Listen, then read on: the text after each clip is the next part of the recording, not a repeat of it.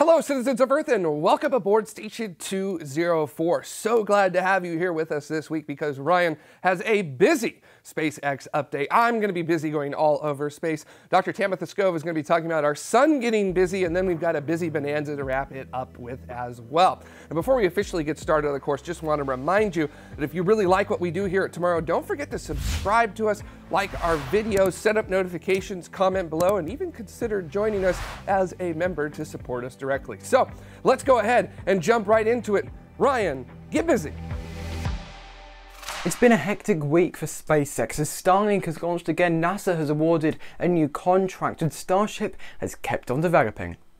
At 12:25 Coordinated Universal Time on October the 18th, Starlink 13 launched into the sky carrying 60 of those beautiful satellites. Of course, there was a fantastic textbook landing on the drone ship, Of Course I Still Love You, and at T+38 minutes and 13 seconds, we also got a little glimpse on the broadcast of a fairing making, let's say, a harder than planned landing.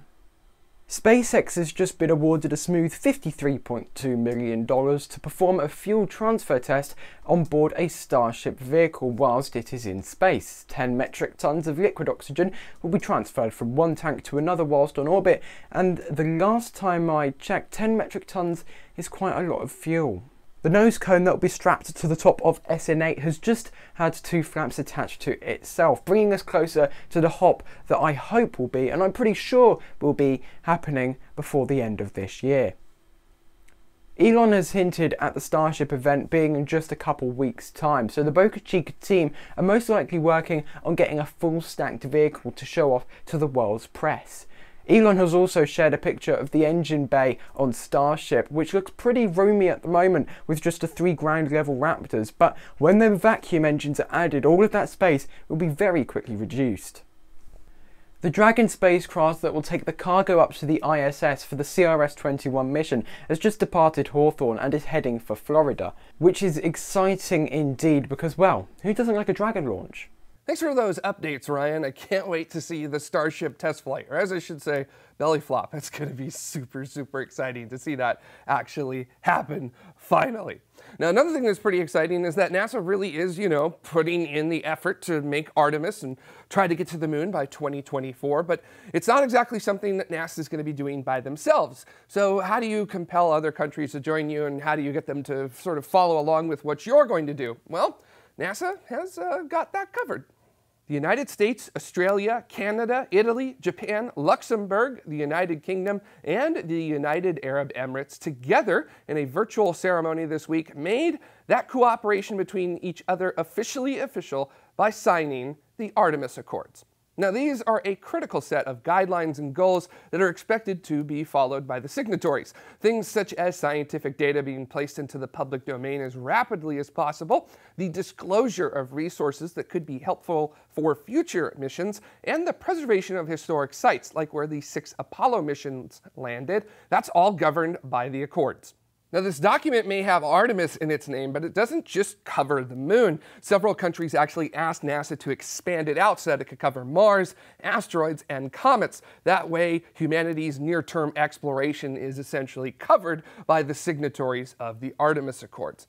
But does it actually have teeth? Yes and no. For the signatories of the Artemis Accords, absolutely, but for everyone else, nope. However, except for China, due to the nearly decade-old Wolf Amendment, any country is welcome to join.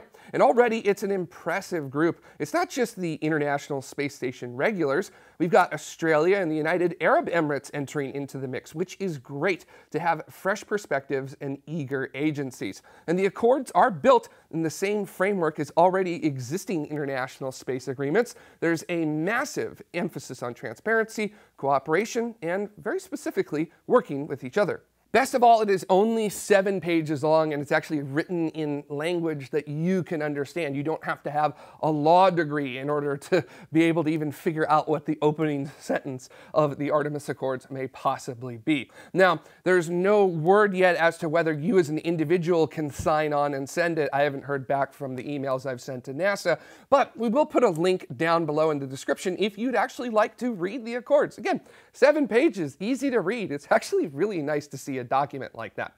One thing though, One very important partner in the International Space Station who you would consider being a part of the Artemis Accords wasn't there, and that was Russia. The head of Russia's space agency, Dmitry Rogozin, said that from the perspective of Roscosmos, the Gateway, a critical part of NASA's Artemis missions, was, quote, too US-centric, and NASA needs to return to the principles of participation that the International Space Station was founded on. Now that's a bit puzzling, as Gateway uses the same intergovernmental agreement frameworks as the International Space Station, in addition to those newly signed Artemis Accords. It really was a little bit of a weird moment that happened during a panel of this year's International Astronautical Congress, and Rogozin did say that there needs to be a commonality in docking systems, just in case of contingency, which NASA Administrator Jim Bridenstine did agree with. And Rogozin did confirm the commitment to the International Space Station going out to 2028 at the minimum, so there's that at least, but that was just, like, really awkward. I'm unsure if this was a case of say something they want to hear or something else, but it was definitely a bit of a bizarre moment. Almost as weird as a cosmonaut dunking on his own space agency on Twitter. 2020, folks. 2020. And it's not just in the "what's that supposed to mean" category that Russia is leading in this week. No, in the Russian orbital segment of the International Space Station, there are some things happening. Some not so great things. There has been a long-term leak that has been difficult to pin down somewhere on the International Space Station, and it's been growing too. Just in the past month, it went from 270 grams of atmospheric loss per day to 1.4 kilograms. That's a bit, but nothing the systems and atmospheric storage aboard the International Space Station can't handle. So cosmonaut Anatoly Ivanishin, who is currently Flight Engineer 1 for Expedition 63 on station, he had a bit of a stroke of genius, and you're really not going to believe how it was revealed where the leak was, and this is an absolutely amazing solution. He used a tea bag and recorded video of its movement, which it was pulled precisely in the direction of the leak, where a minuscule crack about 0.5 millimeter in size was found, and work is beginning to properly patch it up. That is absurd, and I love everything about this tea finding technique. Talk about reading the tea leaves. And just a few days ago, the Electron VM oxygen generation system in the Russian orbital segment broke, and the backup system in the US orbital segment kicked in and is operational, so there's no threat to the safety of the 6 crew currently aboard. And if that simply wasn't enough for your trouble this week, shortly after the Electron VM system was knocked out, an experiment testing enzyme activity during spaceflight began to start smoking. Cosmonauts near it shut it off immediately, and there was no threat to the safety of all aboard, but an air purification system was turned on as a precaution. So hopefully a little TLC helps. And, pardon my Russian here, but as the saying goes, "Medlенно приходит onda." Let's bounce on over to our space traffic for this week, where we've got 2 launches and a docking in low Earth orbit. Starting in China on October 11th at 16:57 Universal Time, a Long March 3B left the Xicheng Satellite Launch Center behind, carrying Gaofen 13, successfully placing it into a geostationary transfer orbit, where over the coming weeks it will circularize itself into geosynchronous orbit. Gaofen 13 is considered to be an upgraded version of another Gaofen satellite in geosynchronous orbit, Gaofen 4, which has the capability to image the full disk of the Earth at a resolution of 50 meters. China says it will be used for remote sensing purposes.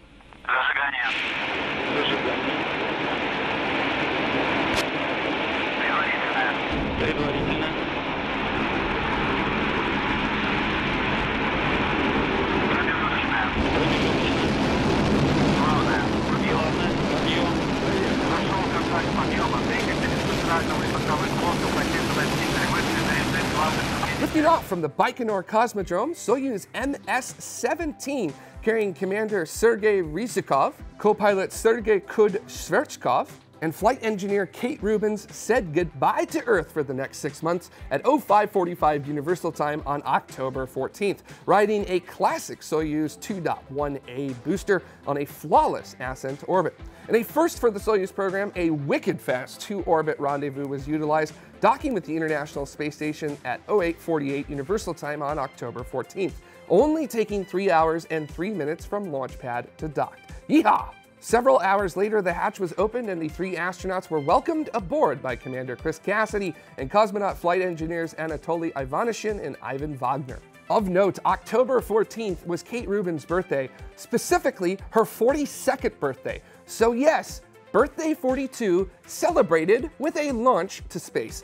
I'm unsure anyone will ever really top that level of space nerd cred. Congratulations, Kate. This was also the end of an era, as it was the final purchase seat on a Soyuz launch for a NASA astronaut. With a low cost at the start of this program of about $21.3 million to the highest cost, which was Rubin's seat, which was about $90.3 million. The average was about $56.3 million per seat. Delays to the commercial crew program facilitated a purchase of 13 additional seats at roughly $1 billion, bringing the grand total to 71 seats purchased at around $4 billion. In future flights of crew will barter spaces on Soyuz and US commercial crew vehicles. And here are your upcoming launches. No word on whether we're going to continue Scrubtober or not.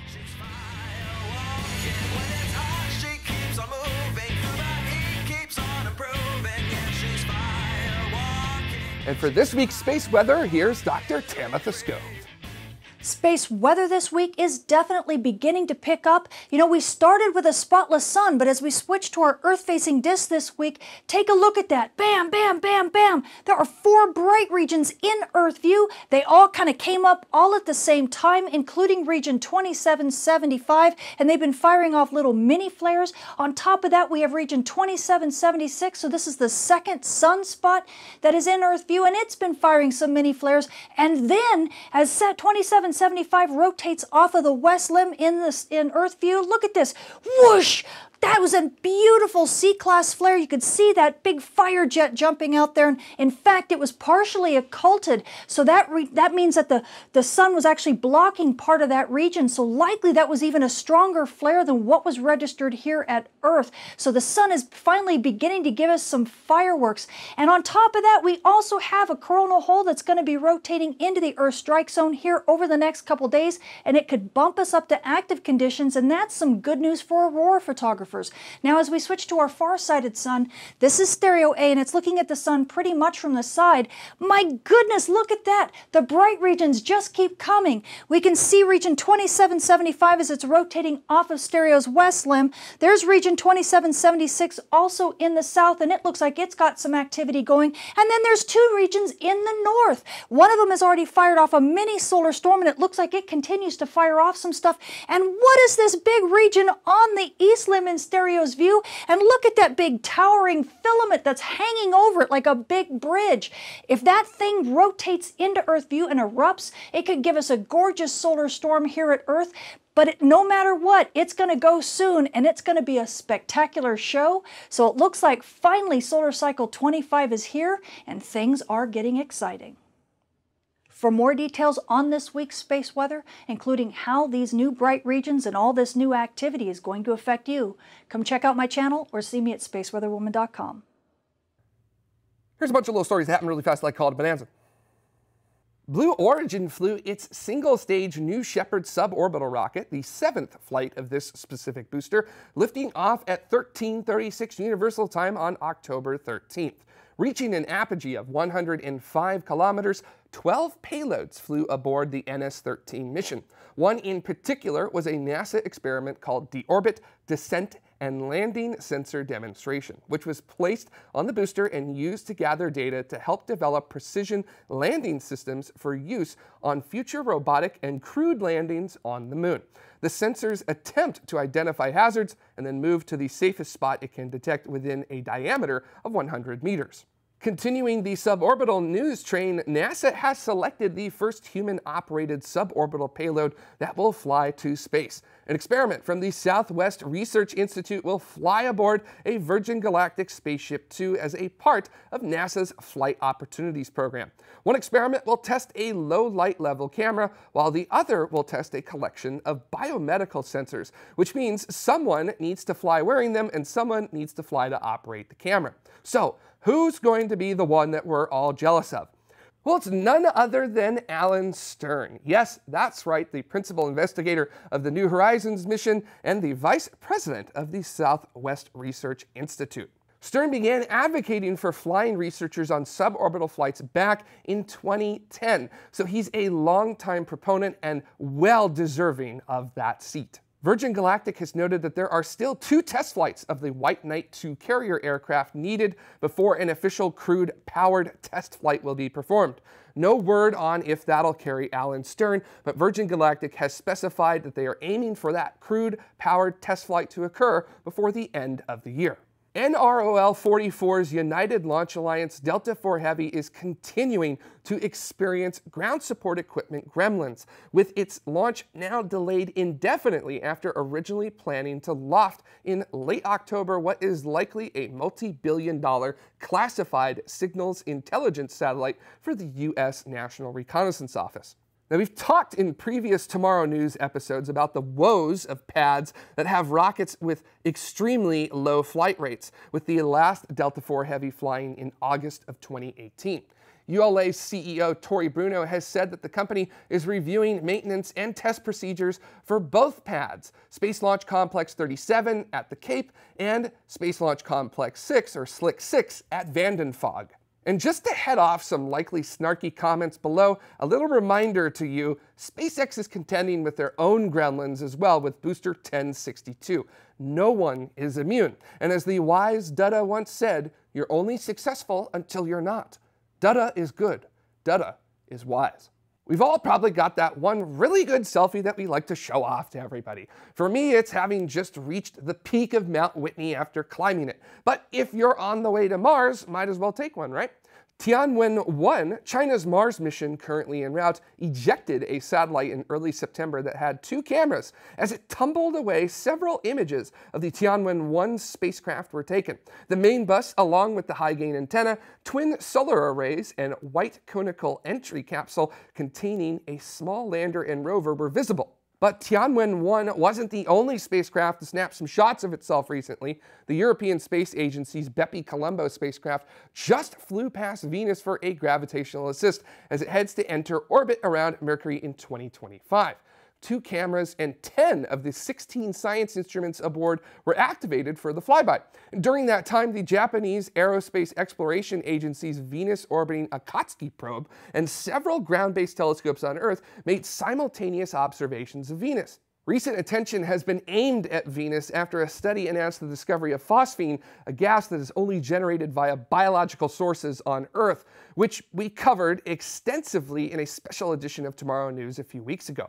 Unfortunately, that study came out too late to reprogram the instruments and cameras, and at a distance of 10,720 kilometers above the cloud tops, that was likely too far away as well for the instruments to take any real meaningful data about the phosphine. But fear not, those of you who want to know whether the gas is there or not, on August 21st, 2021, yes, just about 10 months away, another gravitational assist of Venus is set for Bepi-Colombo, and this one is going to skim a mere 550 kilometers above the cloud tops, and I would think with 10 months, they've got plenty of time to program the instruments to, hunt for it. And as we wrap up this edition of Tomorrow News, I of course want to thank all of you citizens who help contribute to us to make the shows of tomorrow possible. Without you and those of you who contribute to us, we would not be able to do this. Yes, no Station 204, no equipment, no me, no Ryan, no Tamitha, no retooled live shows that will be returning soon. None of this would be possible without you and the contributions that you give to us. So again, thank you all so very, very much from all of us here at Tomorrow. If you'd like to help us out here at Tomorrow by becoming a contributing citizen, head on over to youtube.com/TMRO/join and check out the levels that we have and the varying rewards that you get at those levels as well. And of course, subscribing to Tomorrow, liking our videos, setting up notifications so you can never miss an episode, commenting below and sharing us everywhere that you can, that is an incredible help as well. And that's Seco 10 for this week's edition of Tomorrow News. Thank you so much for watching us, and until the next one, remember, stay safe, stay healthy, and keep exploring.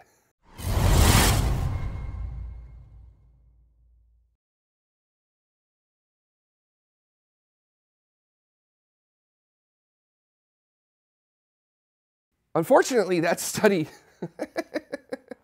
I'm struggling.